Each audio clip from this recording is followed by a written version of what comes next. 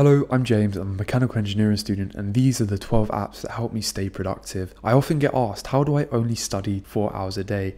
And despite working really deeply, I make it easy, and these apps help me do that. So the first one is Apple Notes. This is amazing to capture everything in my life. YouTube, uni, book notes, stuff like that. To-do lists on there as well for uni, and it helps me focus on what's essential. It's very simple and it's very reliable. The second one is One Focus app. This allows me to block all the distracting websites like YouTube, TikTok, Instagram throughout the day. And I can use it in an interval of time from 1 to 2 p.m. when I want to just relax and I can watch YouTube and the things I want to do. But throughout the day, I'm not just constantly getting distracted, and it stops me from doing that. And stops like email app as well. This third one is ANKi. This is such an amazing app to help me focus on what's essential when studying. It's focusing on active recall and spaced repetition, and that's built into ANKi. And we all know now that rereading notes and re-highlighting notes isn't very effective, and it helps me just get everything into one place and actively review it. So make ANKi very useful.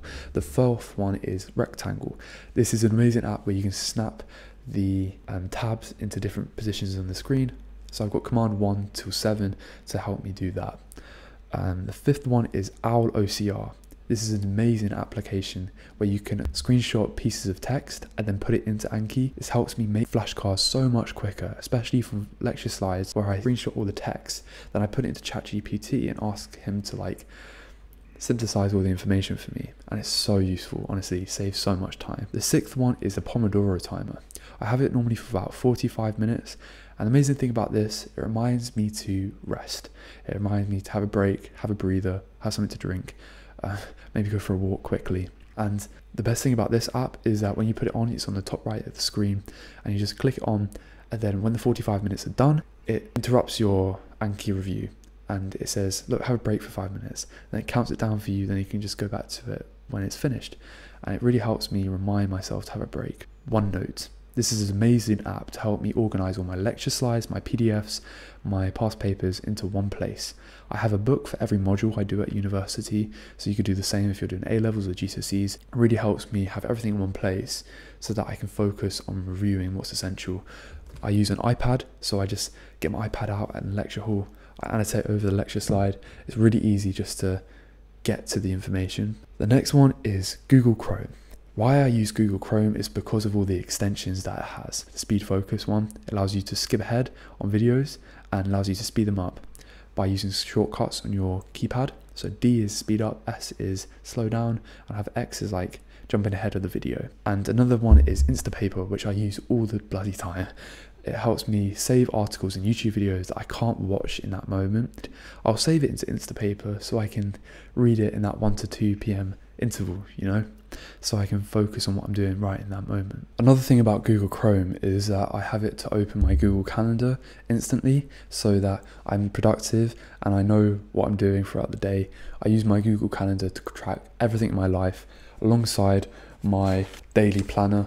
The next one is Notion. This helps me create a second brain of all the important information that I collect throughout the week. So from Instapaper, the stuff that I really like goes into Notion. From my notes app, the book notes that are really useful for me goes into Notion. And my YouTube videos, I organize everything in there. So useful and so helpful. The next thing is Brilliant.org, who are kindly sponsoring this video. I use them all the time to help me learn maths, physics and computer science in a very fun, interactive way. Why I feel like this is such an amazing platform is because it helps me understand all the different types of STEM fields. As an engineering student, I'm deciding on doing maybe computer science as my master's, and I've really got into the AI and computer science courses because I want to have exposure before I make that big decision.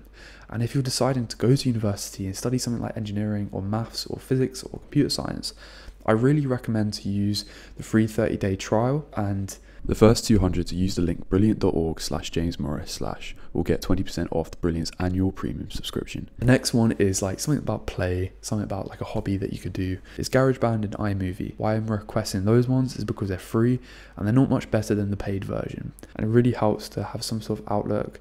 And YouTube is a massive hobby for me, playing my guitar, making like music videos is a massive hobby for me, and it's really playful, it's really fun. I used GarageBand and iMovie for a long time, but I've transitioned to Logic Pro and Final Cut Pro, where you have to pay something around like £200 for students, which is like a package where you buy them all, which is really worth it because it's actually like £600 to buy them all individually. So if you've got uni days and a student ID, I really recommend to do that if you want to use it for the long term. So these are the apps that help me be productive, get all that I want to get done throughout the day, and get more with less.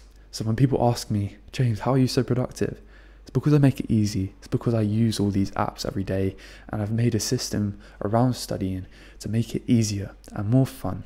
So thank you very much, Brilliant, for sponsoring this video, and I hope you all have a beautiful rest of your week, and peace.